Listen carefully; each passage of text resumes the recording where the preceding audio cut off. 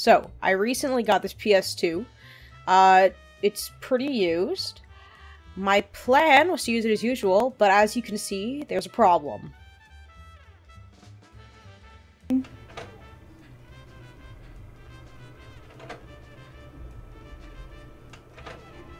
It's getting stuck. Let's try one more time. Not opening. Yes, the problem is that the disc tray is stuck. This is a very common issue with older PS2s, especially the FAT models. So we're going to open it up today and fix it, and we'll go through that process. As you can see, it's also really dusty, so I'm planning on, well, I planned to clean it as well, but there was actually a little bit of a mishap during that cleaning process, which you'll see later on. We will be using the Xiaomi toolkit. I really love this screwdriver set. They have all the screws I need. Start by taking off the 8 little covers for these screws on the back of the PS2. There are 2 on the lip, as you can see right there, that I'm getting right now. And then there are 6 right underneath. 4 of them are rubber, and the other 4 should be plastic. I recommend using a regular flathead. And then using a regular Phillip head, you can take apart basically the rest of the system, which is something really nice about PlayStation. You don't need special screws like you do with Nintendo to take things apart. With PlayStation, I've always found, like, a regular Phillips head and a regular flathead will get you so far. Now, for these screws, there are going to be 4 of them that are longer than the others. You want to make sure that you remember which ones those are, because they have to go in those spaces. And I believe there's one that's like in a medium size, and that's really important to remember as well. You want to just flip it over, and the top should just slide right off as long as you've taken off the warranty sticker. You want to be mindful of these buttons in the front. They're really delicate, so you want to just kind of push it forward while you lift it up. That is some dust. And as you can see, I have good cause and reason to want to clean. Like, look at that. That is disgusting. And I got this from a teen center, so who knows what's been inside of it.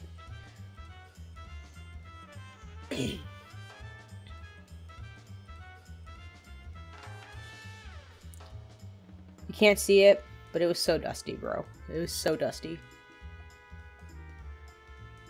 So, we want to just start taking off the screws on top of this black thing covering the, this black cover on top of the disk drive.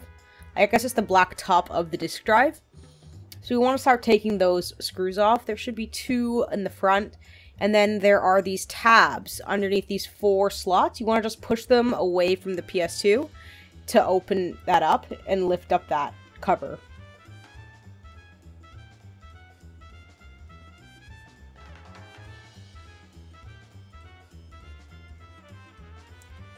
At this point, we want to plug our PS2 back in and turn it back on and use the open function to open it, if it will open that way. We really don't want to force this drive because these are really delicate and it is a pain up the rear to get a new one. So it's a lot easier to do that. The biggest issue is that the mechanism that's being used has just gotten worn out a little bit. So we're going to take off these 4 screws that hold in this bay right there. It holds in the bracket. And then there are these 2 screws that hold in that little rotator thing that rotates the laser. And there are these 2 tabs again that you have to push out at the bottom there to take out the bracket. And this white tab right here, this is the part that is a little bit worn down. You want to just push that straight down with some regular force. It doesn't have to be like pressed all the way down, but you want to just push it down a little bit, and that will actually add the tension we need to get that strength for the laser to open and close, to get that drive to open and close. That's the really important thing. And then we just want to put it all back together. It's that simple, guys. That's how easy it is to fix this problem. I I have so many friends that got rid of their PS2s because of this reason, and I just can't help but think about what it would have been like back then if we had known more about fixing these items. How many parents wouldn't have spent, like, hundreds of dollars repairing, or quote-unquote repairing, sending it to a repair shop, or just replacing the item. Because I knew a lot of people whose parents just bought them a new PS2 when the disk drive stopped working. You know? Because they didn't have the warranty, so they just bought a new one. As you can see, I'm just cleaning it out with some compressed air. I actually did end up taking the entire thing apart, which you're not going to really see in this video. But I took the entire thing apart, and I gave everything a good scrub down with some alcohol. Rubbing alcohol. But yeah. We're just going to put it back together in this video. And we want to test it at this point just to make sure that our fix worked. Now, as you can see, it works just fine. I recommend testing it before you put the top and the bottom back on. It's not necessary, but it's just a good way of making sure that everything's fine.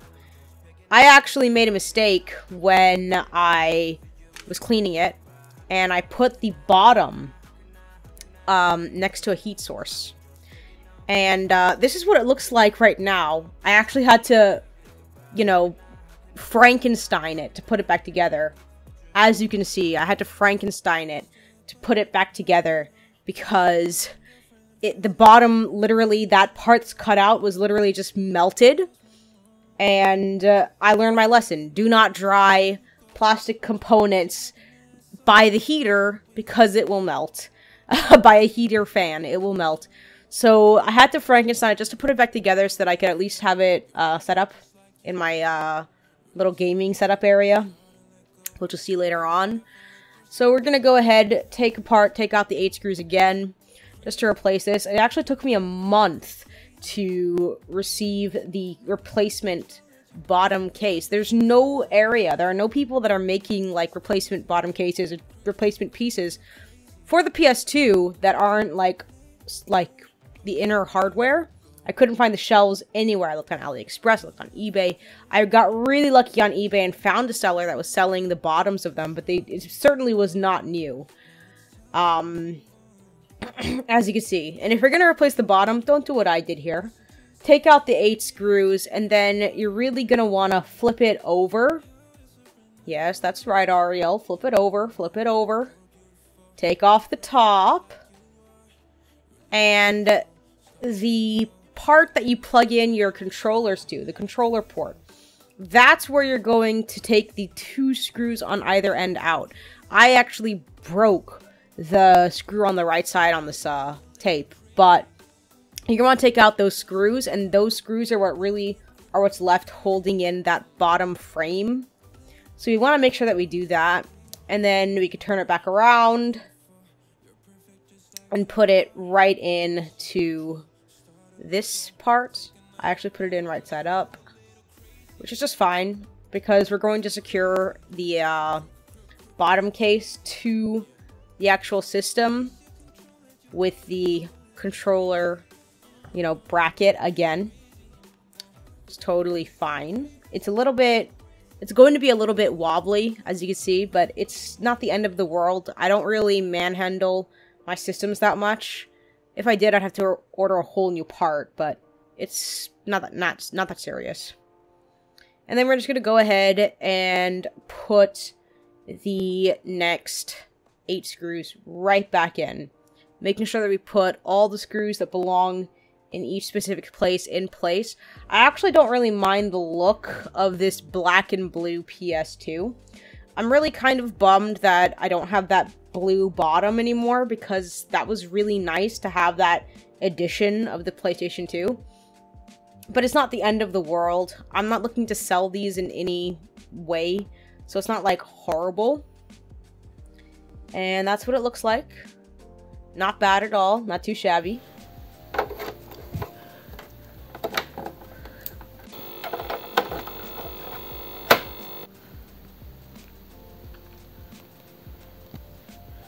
And I know that a lot of people don't give this game that much love, but I love jacked 2 and Jack 3. I love the Jack trilogy.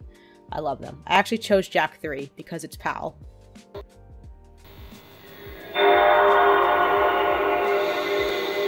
And as you can see, it turns on just fine. It opens up just fine. And we want to make sure in the future, just to make sure that we don't wind anything down, we want to make sure that we use the button to open and close the drawer. Anyhow, guys, thanks so much for tuning in. This was a pretty quick fix-it video, I suppose. I'm not sure if it's really quick or if it's really long. I'm sorry if it's really, really long. If you enjoyed this video, please leave a like. Let me know down below in the comments section.